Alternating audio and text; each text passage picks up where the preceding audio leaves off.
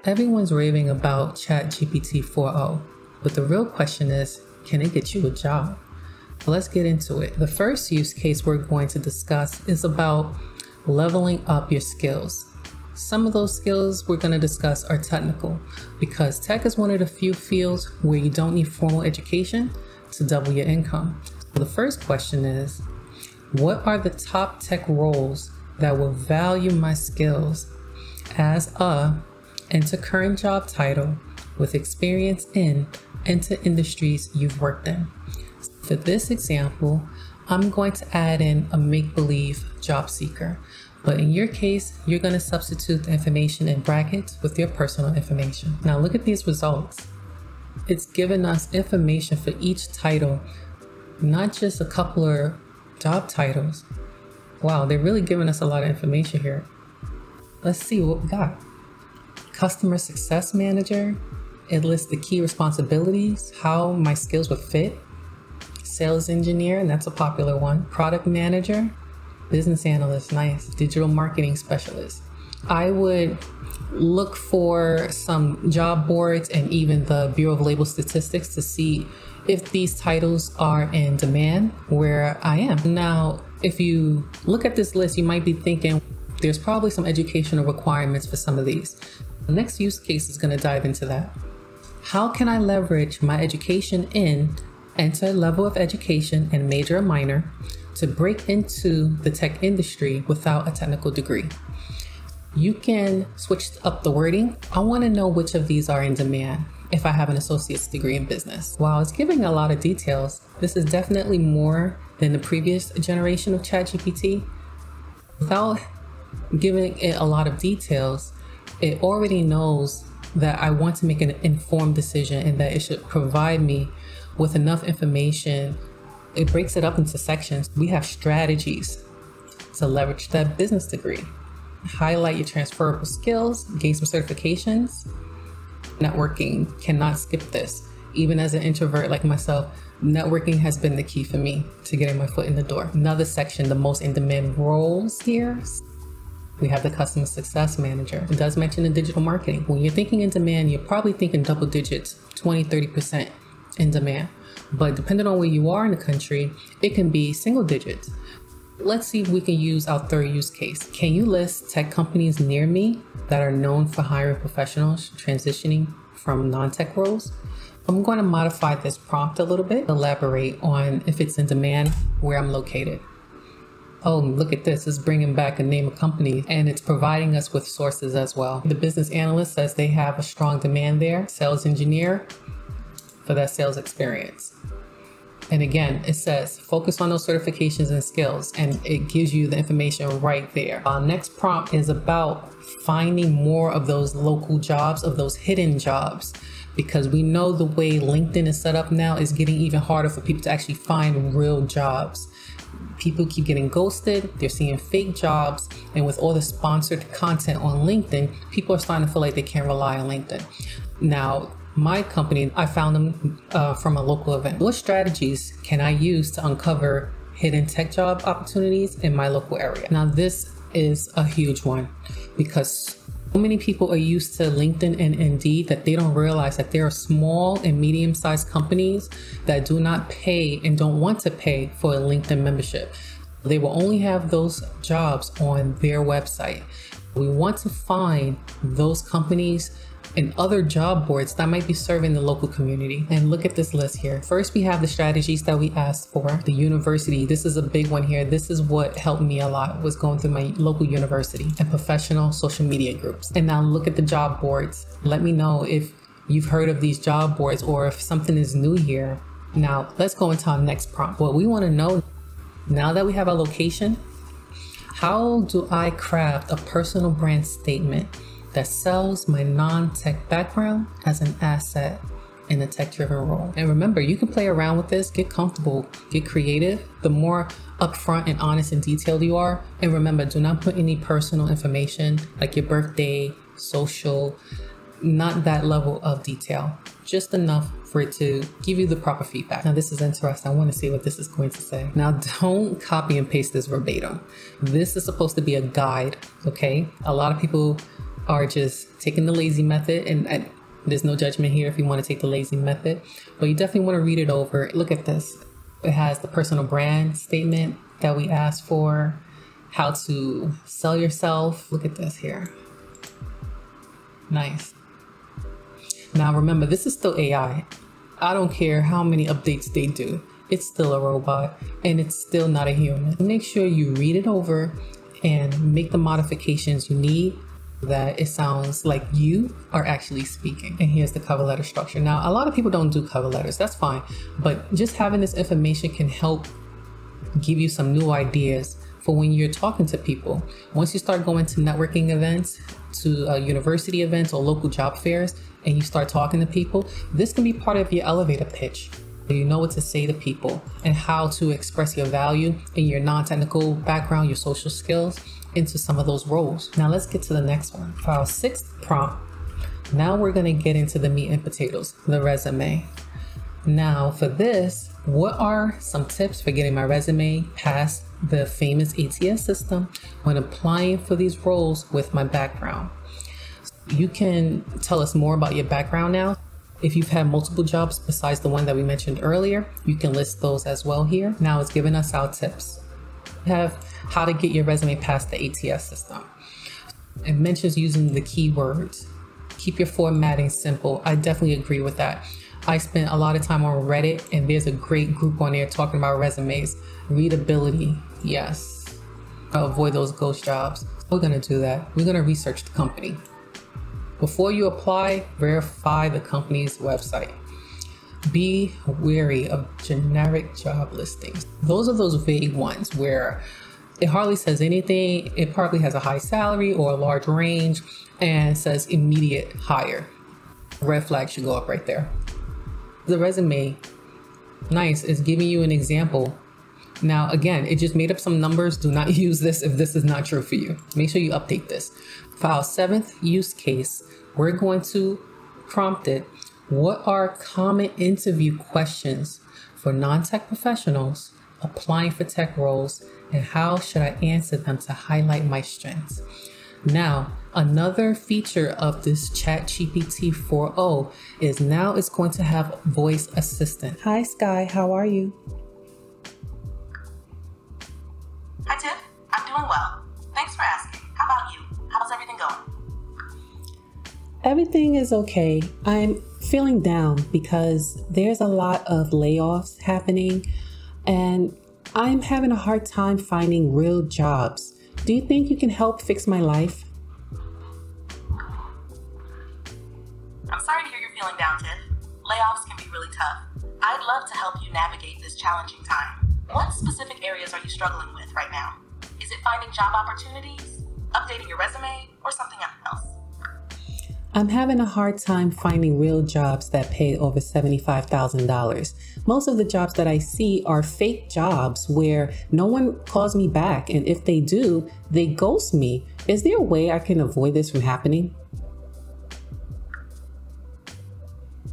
It's frustrating when job searches feel like a dead end. To avoid fake job listings and improve your chances of getting responses, try these strategies. First, focus on reputable job boards like LinkedIn, Indeed, and Glassdoor, which often have more verified listings. Networking can also be crucial. Reach out to your professional contacts and let them know you're looking. Sometimes internal referrals can bypass the usual hiring hurdles. Second, tailor your resume and cover letter for each application to make them stand out. Emphasize your unique skills and experiences that match the job description. Lastly, consider reaching out to recruiters who specialize in tech roles. They often have direct connections with companies and can provide valuable insights and opportunities. Have you tried any of these approaches already?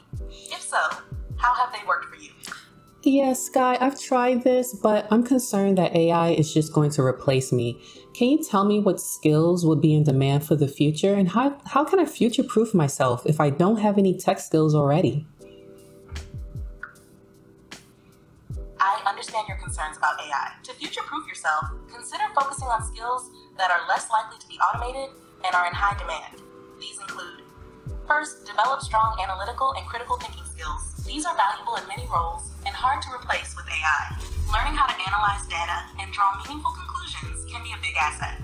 Second, Work on improving your digital literacy. Basic tech skills are essential, but you don't need to be a coder. Understanding how to use various software and tools effectively can make you more adaptable. Third, build soft skills like communication, leadership, and emotional intelligence. These are critical in team environments and often difficult for AI to replicate. Project management and user experience design. I'm going to have to interrupt you, Sky, because I think I'm an introvert. I don't really like talking to people. I don't feel comfortable networking. What are some other things I can do? I understand that networking can be challenging for introverts. Here are some alternative strategies. First, consider building a strong online presence. LinkedIn is a great platform to showcase your expertise through articles, posts, and engaging with relevant content. This can attract opportunities to you without the need for extensive networking.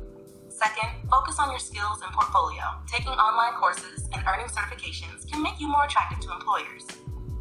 Websites like Coursera, edX, and Udemy offer courses in many fields. Third, look into remote work opportunities. Many remote roles allow for less direct interaction and can be more comfortable for introverts. Lastly, participate in online communities and forums related to your field. Engaging in discussions and sharing your knowledge can help build connections in a less direct way.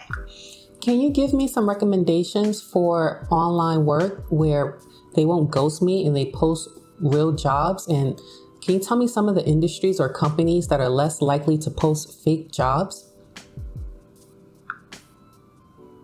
Certainly. For reliable online work opportunities, consider platforms known for their credibility and established companies and industries that are consistently hiring. First, FlexJobs is a reputable site for remote and flexible jobs. They screen their listings to ensure they are legitimate. Upwork and Fiverr are also good for freelance work, though it's important to thoroughly vet clients.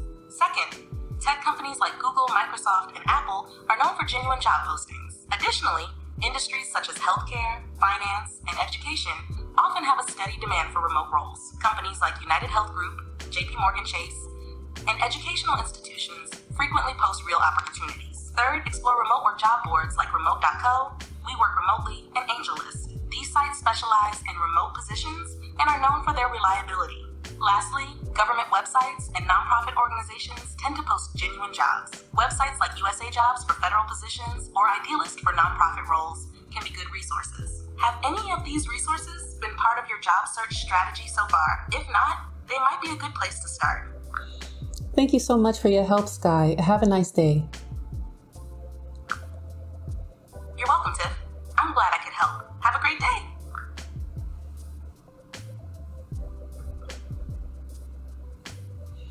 And look at that. It saved our conversation.